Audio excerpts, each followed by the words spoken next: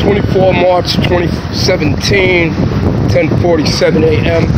Once again, you know, I can't see how this company, Wildcat, can be doing business in the city and continuously, consistently have a problem with their payroll. It's every 2 weeks that there's a problem with the payroll. Today, I get paid $70. I work 2 days. The main supervisor, obviously, he can't verify, even though he knows he's the one that called me to work. Called me to work for the 13th of March. Did a video. Sent the video to him on that day. And you're telling me you have to investigate? What is there to investigate when the senior supervisor's standing right there and I told him there was a major water main break in Brooklyn and all the trains were rerouted and I'm still going to work?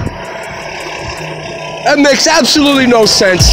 This company has a problem with its accounting process.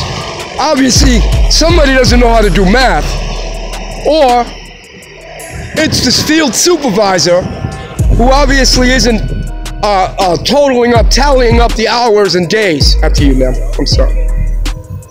Obviously, it's either the field supervisor, the senior supervisor obviously isn't keeping his records. It's just, this company is being run haphazardly. And I can't see how this company can operate with the city and with Fedcap and with all these other organizations that consistently have a problem with the payroll, consistently have a problem with accounting, who's working, who's not working, and then turn around and put people on a backup list, reserve, as a means of retaliatory action because somebody's family member died and people had to take days off.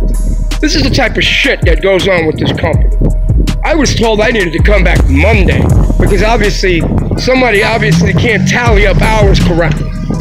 So when you got field supervisors that are more priority about having a chick in the front seat, which obviously is a fraternization between management and labor, nobody says anything.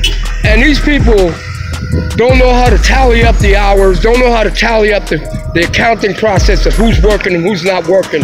Then obviously it's the worker who has to pay for that bullshit. This is why there needs to be an investigation through Fedcap and through the city as far as what's going on with this company. Because if this is the way this company is being run, then it's either corruption, management level corruption, or just incompetence.